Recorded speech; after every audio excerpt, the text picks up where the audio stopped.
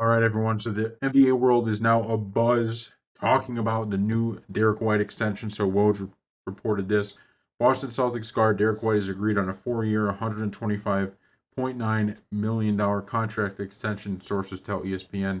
The deal includes a player option, huge offseason priority for the champs. So this was, one of the probably the biggest because Tatum is already considered somebody they're going to be able to extend, and there was no question about that. This was the one that the Celtics really wanted, and they got it. Now, here's the hidden truth behind this extension, and we haven't heard this besides around people because we follow all these different local people in the media, right? So the beat reporters, the ones following the team.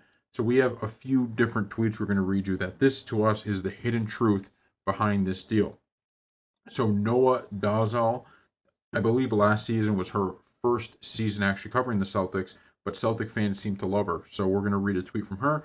The Derrick White extension was the offseason priority, and Brad Stevens got it done on July 1st. You have to think he could have found more lucrative offers on the open market, but D. White loves Boston, and the fit couldn't be better, obviously. Bobby Manning, this is a Celtics and NBA reporter for Celtics CLNS. Celtics and Derrick White agreed to a max 4-year extension, a ginormous win for Boston that keeps its starting lineup together through 2026.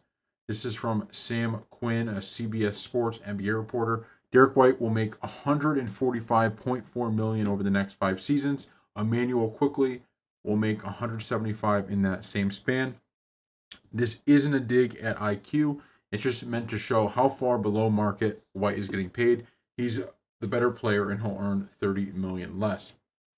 So that's the hidden truth behind this deal, is that Derrick White, now here's where some people may get confused. So Derrick White got his max extension, according to Woj and others, but that's only as part of this current deal. My guess is if he wasn't extended and he just signed a new contract, my guess is he could have gotten more per year. I'm thinking that's how it works, because like everybody's saying, I mean, he's worth a lot more than what he's getting paid. So I think that's the part that people have to focus on, is Derrick White is taking basically a pay cut to keep this core together.